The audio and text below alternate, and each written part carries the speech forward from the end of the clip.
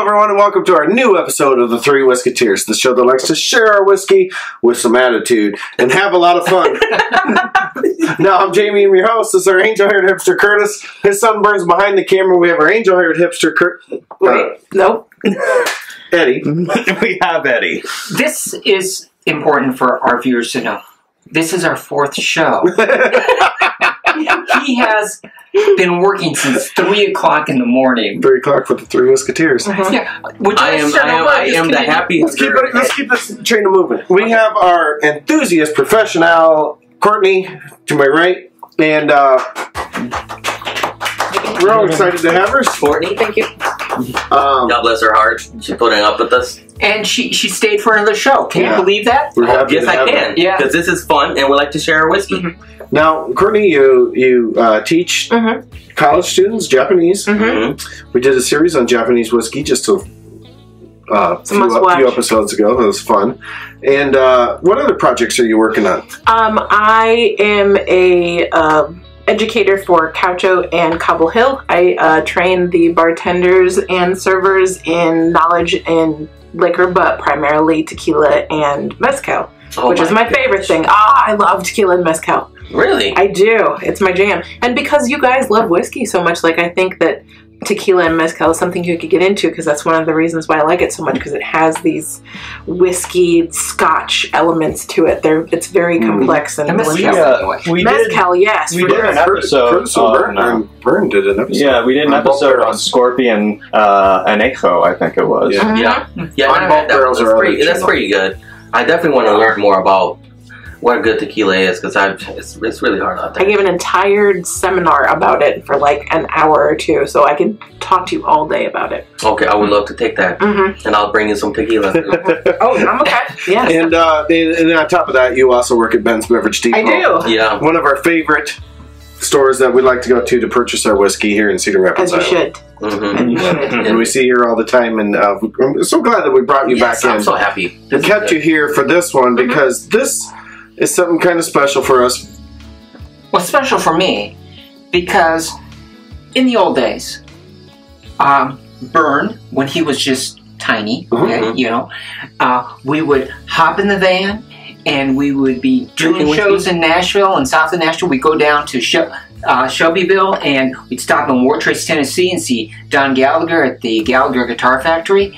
And right nearby, of course, was one of my favorite distilleries, Dickel's. Oh, wow. And we did Dickel's when Dickel's was still made in Dickel's. Oh, wow. So, a couple episodes ago, we did an episode on light whiskey. Yes. Right? Remember that? Yes. And Eugene told me that there was coming a barrel of Dickel's. Yeah. Real Dickel's. Yeah. That he sourced and got for Cat's Eye to release. And bam!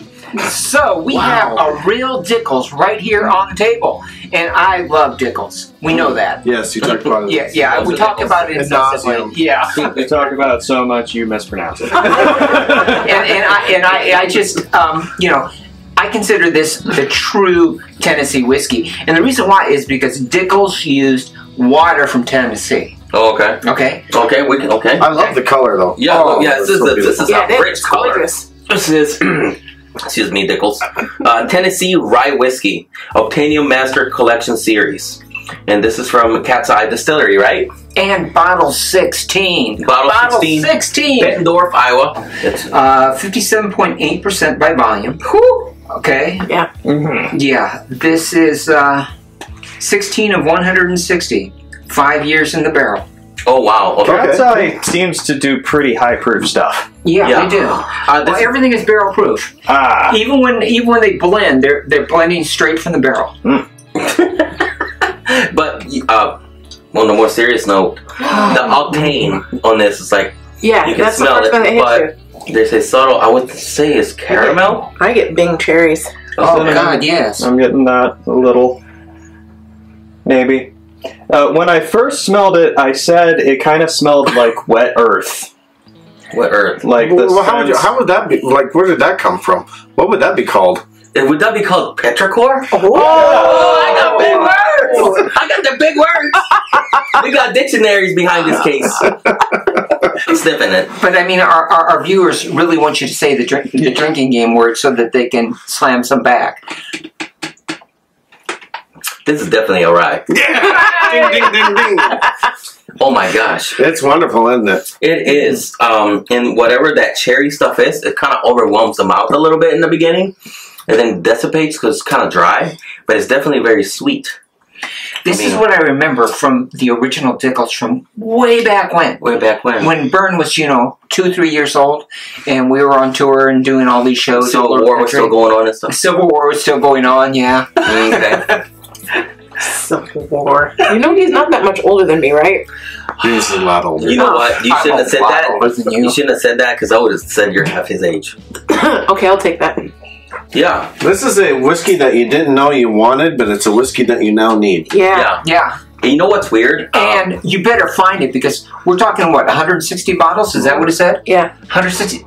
When that's gone, it's gone. It's gone forever. Mm. And that's fantastic. And you know what? You know what I like about this also? I tasted it, and now that I smell it, it's almost like the earthy stuff becomes stronger. I get the wet leaves. Yeah. Like, I definitely get that on the wet leaves, yeah. Yes. It's like, it's such a unique, sweet smell. It's kind of like the feeling of fall and throwing on a hoodie. Yes. Yes. It's so good. It's football weather. That's You guys football like, how you guys describe things that you smell is exactly what I'm thinking. I just don't know how to say that. I know, and I hate them. This. What is it? Pinhook. Pinhook. Pinhook what? Is that a wine? And we'll do a show on this in the future. Do a future. But Tony, thank you very much for this recommendation. Looking forward to trying it. And I hope that you go and pick up a bottle of this because it is wonderful. Okay. So my friend Wesley asked on the last video with the light whiskey, where can I get a bottle of this? And guess what, buddy? You gotta hustle if you want to find something. Yeah. Because we're on the cutting edge of finding this. You're the guy. You're the main chaser that I know. And you're really good at what you do. Yeah, because that is not... You knocked it out of the park, buddy. Yeah. I had to take a day off of work to go do this, That's worth it. Yeah, you have to go. Vans had some. Van had some, and there was some at Family. I think there was 3 bottles, and I bought 1. So 2 of this series, the light, which is up here, and this one. Wow. Yeah. Man. You know what? I would not be surprised if 10 years from now, if somebody has both of these bottles, there would be something very cherished. Because they're not going to be around anymore. And they're very good. The light whiskey and they're wonderful. I'm looking forward to what else is coming. So what do you think about this? What do you think about this? I really like it. I'm agreeing with you. There's an emotional response to this. It is, it makes me think of a time rather than a flavor. Yes. Nowhere. What's that? Nowhere. Yes. So it's, I think of I'm kind of an emotional taster. So I think when I taste this, I think of fall, and I think of leaves, and I think of football starting, and I think of when you walk outside, how when you're getting ready to go outside and you're so used to summer and you're just kind of cringing, thinking you're going to hit the heat, and you walk outside and the air is fresh and crisp. That's what that is. Yeah, and I do love fall for that reason. And it's just you just dread the heat. Especially in Iowa because it's so humid, and then it's just once fall hits, you're like, oh, it's so nice, and then the smell is everywhere. Yeah, when the furnace first turns on, I get that. Yeah, you know that. That's what I get in this a lot. Yeah, so it's warm and nostalgic, and it's the fall after a warm summer. I bring up Mono No Aware because we were trying all those Japanese whiskeys earlier, and Mono No Aware. Courtney might be able to explain it better than I can. It's kind of like a feeling of nostalgia, but also embracing moments in the moment. Oh, okay. Kind of like a Zen type deal. Kind of. I think you guys are kind of, with your descriptions and everything, you're kind of like the leaves. You guys are kind of blowing me away. Yeah. I don't know where that one was going. Yeah, I didn't either. But if you guys don't have anything else to describe that, I think maybe we should show everybody where the subscribe buttons are. That's right here, next to the Petrichor. That's our cue to call to all for one. One for all.